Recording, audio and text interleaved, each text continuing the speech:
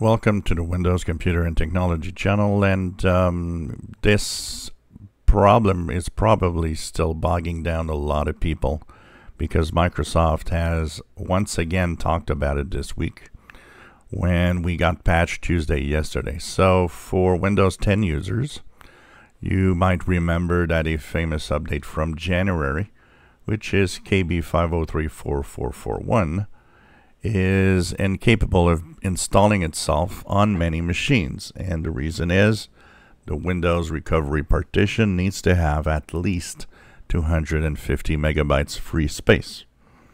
So it gives an error which is 0x800-70643, and of course it tries to reinstall itself regularly, giving you the error message regularly, and making a lot of Windows users panicking and thinking that their PC is broken or something's wrong. In reality, the majority of people do not need this. If you're not using BitLocker, this update is useless. Now, in March, Microsoft said, yes, we will issue some fix at some point. And of course, in March, nothing happened. In April, nothing happened. And then suddenly, in the month of May, they said, we can't fix it. So you're on your own, which is, once again, a dumb thing and shows how they are disconnected with the regular user. So a lot of people are still left with that error message. I still get weekly messages here that say, I still have that error message with KB5034441 on Windows 10 and so on. And, you can ignore it. But the best thing is, of course, you can also hide it.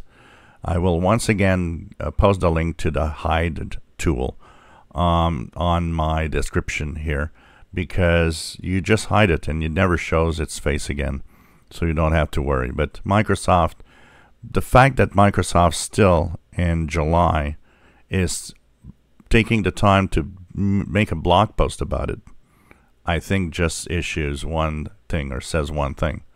Tons of people are still having that error message and don't know how to get rid of it, and it's creating a problem. And frankly, it'd be Microsoft's job to simply change that update and say, well, if you don't have the space here, I'm not going to show my face again.